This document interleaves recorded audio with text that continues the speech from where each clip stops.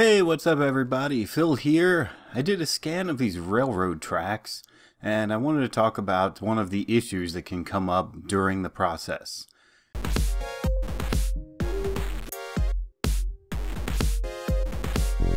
Before we get started, how about hitting that subscribe button for me, clicking the bell icon too. It really helps me out and you get to see more videos. So really everybody wins here. Also, I want to thank Capturing Reality for giving me a temporary license of reality capture to make this video. So anyway, on with the show. I didn't film the picture taking process, but here's how I did it. I used my Mavic Mini to take all of the pictures so that I wouldn't disturb the rocks by walking on them. I started by aiming the camera straight down and flying in kind of a back and forth pattern, taking a ton of pictures along the way. Notice I didn't turn the drone at all. I did that to make sure that all the pictures are facing the same direction in order to save my sanity later. After shooting all of those, I tilted the camera to about 45 degrees and flew around the area in sort of a racetrack pattern. That finally gave me a total of 359 photos. Alright, so here we are in reality capture. And I've loaded up all of my images. You can see here, when I get to the bottom, it says there are 359 images. And then I hit Align Images and waited for it to align. And it looks pretty good at first. But then there's a problem that you may not realize when you're just looking at it like this. So if you come up here and to the little drop down and change it to 1Ds, you'll see we actually have three different components here, components 0, 1, and 2. And if you click each of those, you'll see what they are. So that's component 0, 1, and 2. So you can see it's not getting all of the photos in one model. And so that's what we're going to look at now, is how to merge them. So see, component 0 only has 2 images in it. And you can see it says that here 2 registered. And component 2 has 59 out of 359. So not great. So they have a new way of doing this in the latest version of reality capture. And it is so much easier than the old way. Let's first take a look at how you used to have to do it in the old way. Okay, so let's first switch this to this view. So now we have 3 windows over here and the main 3D view. So let's switch both of these to 2D. So now we have a photo in each of them. And we're going to switch this to the alignment tab. So let's open one of these components. Say, this one only has 2, so I'm not even going to worry about that one. I'm just going to delete it, because there's no way 2 images are going to make a big difference anyway. So now we have component 1, component 2. So we're going to open component 1 and open the camera poses. And there's all of our images. And now we can just drag the images over to either of these windows. And it really helps when you're going through these. Notice when you drag it, it doesn't show which one you dragged. So it really helps to click it first and then drag it. It's just a good habit to get in. That way, every time you click one, you can come back here and say, okay, that's the last one I dragged. And there's me working the drone. So what we're trying to do here is you want to look for some point that stands out and is easy to recognize in other photos. So like, look at this board here that's kind of really dark and it has a single rock right in the middle. That would be a good spot. So you would want to come up here and hit control points and click on there and it'll create point 0. Now we're going to come to component 2 and open camera poses. and you'll want to drag one in here, and then you'll want to find that same point in one of these photos, and conveniently I actually have it right here. So yep, it's the same point of that rock, so we're going to click point 0 up here and then come down here and click the same spot there, and now it is the same point in both images. And if we come up here to control points, you can see it there, point 0 with 2 images. So now we're going to come open camera poses for component 2 again and drag in a different image. And here we go, there's that same rock. So we'll do the same thing, click point 0 and click it in there. And then we'll do the same thing with another image. Okay, there's that same rock again. Click, and then click this one. And now that I've got 3, you can see it can now automatically guess some others.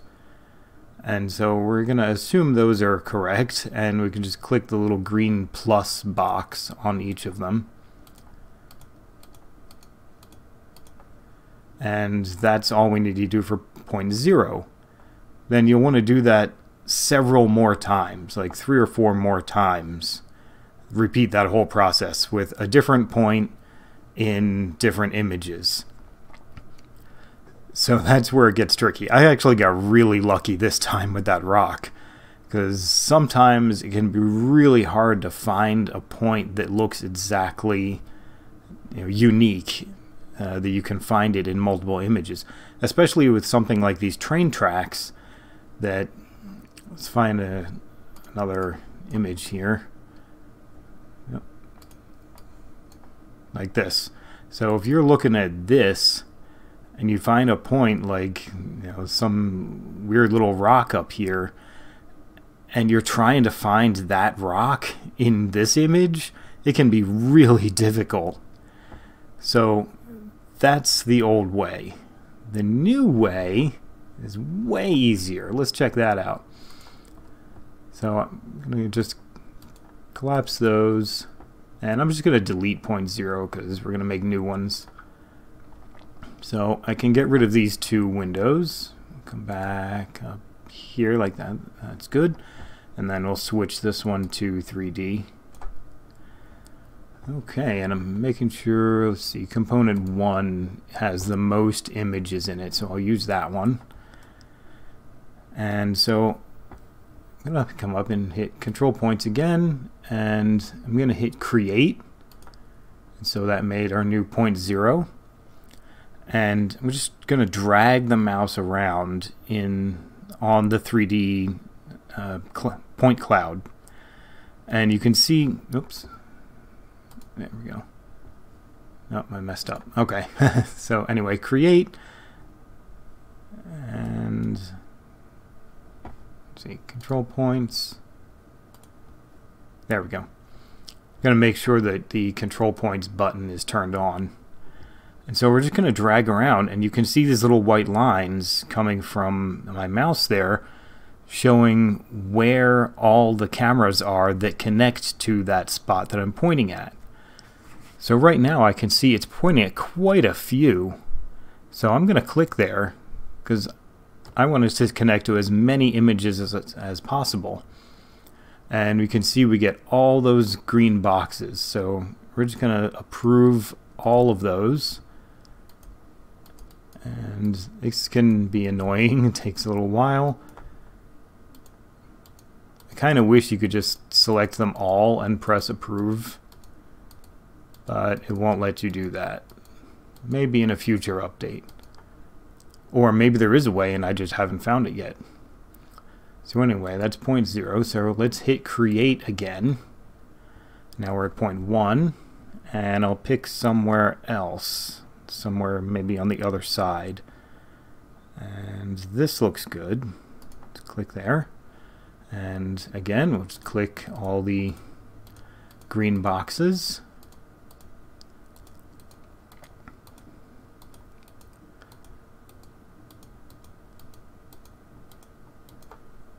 Okay. And so here's a problem. If you forget to hit that create button and you just go ahead and pick another one, then you're just going to get green boxes and new images in the same previous point, and you don't want that. So let's delete those with the little red delete button.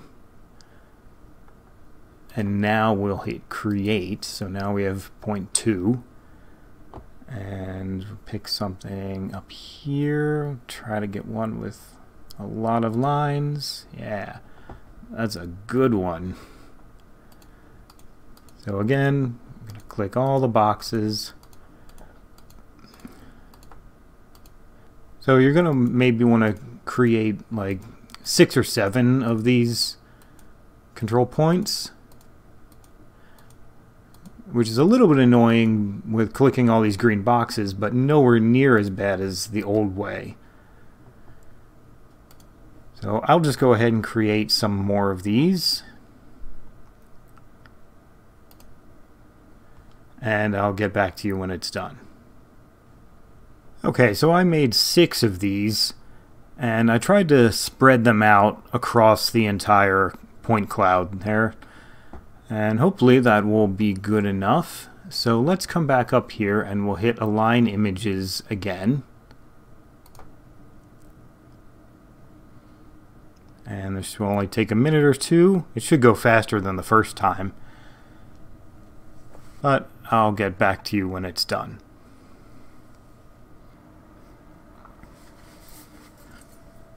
Okay, there we go. It took just under 3 minutes. And so now, if we come down here, we can see again we have component 1, but it has a 1 next to it. And we have component 0 because there was no component 0 before. So component 0 has 351 out of 359 images. That's pretty darn good. It's basically almost all of them. Component 1, with the 1 in parentheses, only has 2 images. So we can just delete that one. So now we have component 0 here, which is basically all of them. And so that's the one we can use. And you can actually go up and delete the old ones.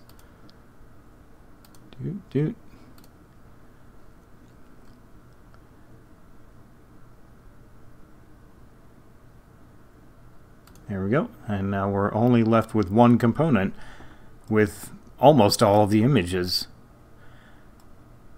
And so sometimes that may not be quite as easy. You might have to go through several iterations. So you'll get components 1 and 2 with parentheses 1. And they may not be, perfect, but it might be one of them has more than it did before. So then you'll just repeat this process and add more of these control points and then align again. And eventually you'll get down to just having 1 component. So since I have this, let's go ahead and finish up the model real quick. So I'll come to reconstruction and I'll set reconstruction region. Oops, let's set ground plane first. I'll rotate, turn it around, set ground plane, rotate, set ground plane, rotate, and then I'm going to bring it down. And let's look at it from the top. And set ground plane. And try to rotate it, get it pretty straight. Now we'll set reconstruction region automatically. And let's drag these in further.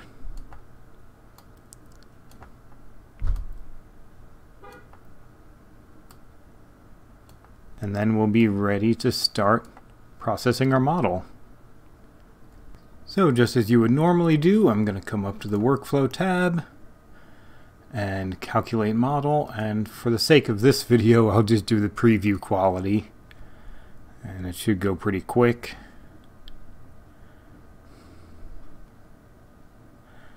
And there we go. That only took like 30 seconds. And let's take a closer look. So at preview quality, that's still even not too bad. Let's give it some quick textures. We'll colorize it. Do preview quality. And there we go. So yeah, again, even at preview quality, that's, yeah, it's not so great when you're zoomed in, but from a distance, that's not too bad. And it went really quick.